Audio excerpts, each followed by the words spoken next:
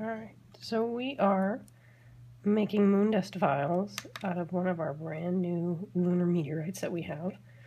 And they are very specific in weight, so we want to make sure that we have everything tared and proper and scientifically calibrated. And this is lunar dust from cutting a brand new lunar meteorite, NWA 8022. And this is what the surface of the moon would look like. The surface of the moon is a regolith, and it means it's powdery until a meteorite impacts the moon.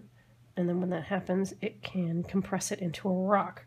So if the meteorite impacts with enough force, it will eject material into space, which at some point may be captured by Earth's gravity and may survive entry, and then may land in a place where a human can actually find it.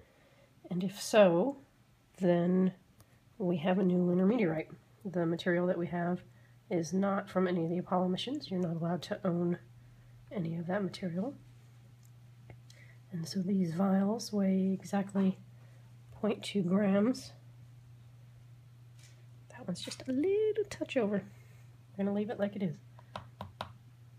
And then we cap it.